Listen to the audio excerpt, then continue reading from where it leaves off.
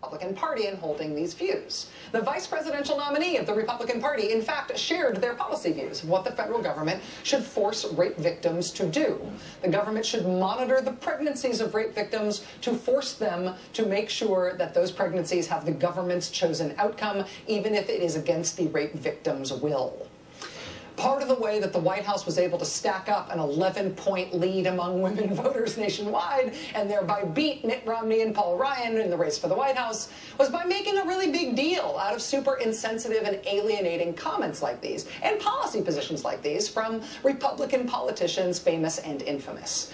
And that is one of the reasons that it is of great political awkwardness right now that the latest high-profile cabinet nominee from President Obama is somebody who holds distinctly Aiken and Murdoch-esque positions on this particular issue. Today, Andrew Kaczynski at the website BuzzFeed unearthed Defense Secretary nominee Chuck Hagel's record on the issue of abortion from when he was a member of the U.S. Senate. As a Senate candidate back in 1996, Chuck Hagel said he, quote, tightened his position on abortion after he discovered that abortion in cases of rape and incest are, quote, rare. Well, it never happened, so therefore we should ban it. Even in the rare cases where a woman gets pregnant as a result of rape, she should be forced by the government to give birth to that child, so says Chuck Hagel. In terms of the exceptions that the law allows for cases involving rape or incest, Chuck Hagel offered this, quote, I don't think those two exceptions are relevant. Chuck Hagel is currently up for the job of Defense Secretary, right?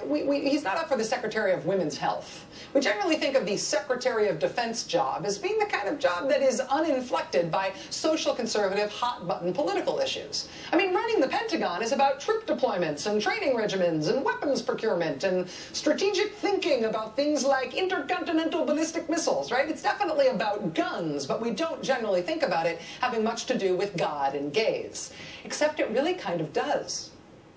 The last two things that President Obama signed into law at the new year were the fiscal cliff thing and the Pentagon bill. And the Pentagon funding bill includes a big new hard-fought provision over whether women who are in the military who are raped can have access to abortion.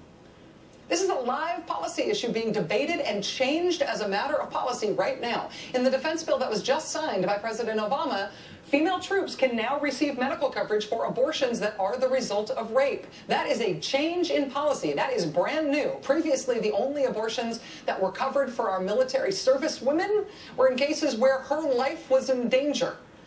Not anymore. And this is a huge deal in the U.S. military because it turns out this is a huge problem in the U.S. military. In 2011, a little more than 2,000 cases of sexual assault were reported by female service members. The actual number, when you include cases that go unreported, is estimated by the Pentagon to be more like 19,000. 19,000 cases of rape and sexual assault in the military every year.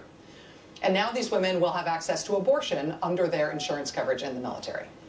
The current Defense Secretary, Leon Panetta, has made rape and sexual assault one of his major issues as Defense Secretary. Last year, he told NBC News, quote, this is an issue that I, as Secretary of Defense, am committed to making sure we confront.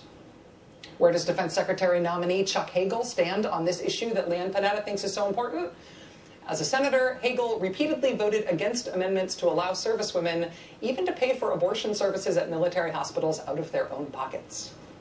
So not only will your insurance not be allowed to cover it, according to Chuck Hagel, you shouldn't even have access to it in military hospitals. What, go find a local service provider, deployed servicewoman?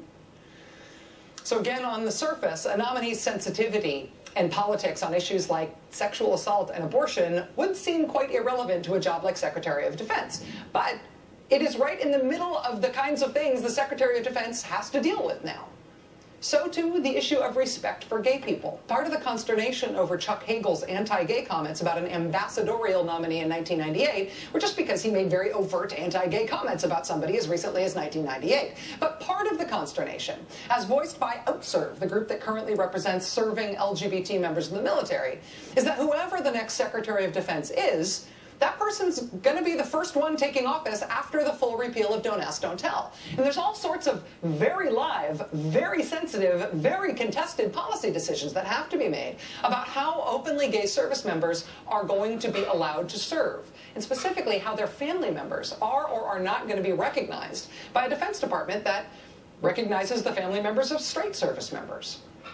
If the Defense of Marriage Act fails at the Supreme Court, for example, yeah, that's going to affect whether or not there are same-sex marriage rights in various states all around the country, right? But one of the very first things it's going to affect is day-to-day life for members of the military. There's a whole list of very specific things that other family members get in the military that family members of gay service members right now are banned from getting specifically because of the Defense of Marriage Act. So if the Supreme Court strikes down the Defense of Marriage Act that's banning these policies, it may very well be Chuck Hagel deciding the very sensitive issue of whether a gay service member's family gets this kind of equal treatment that he or she would never have had before.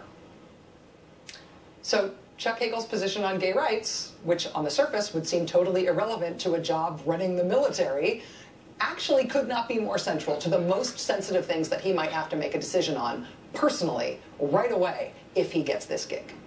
I'm telling you, these confirmation hearings are going to be amazing.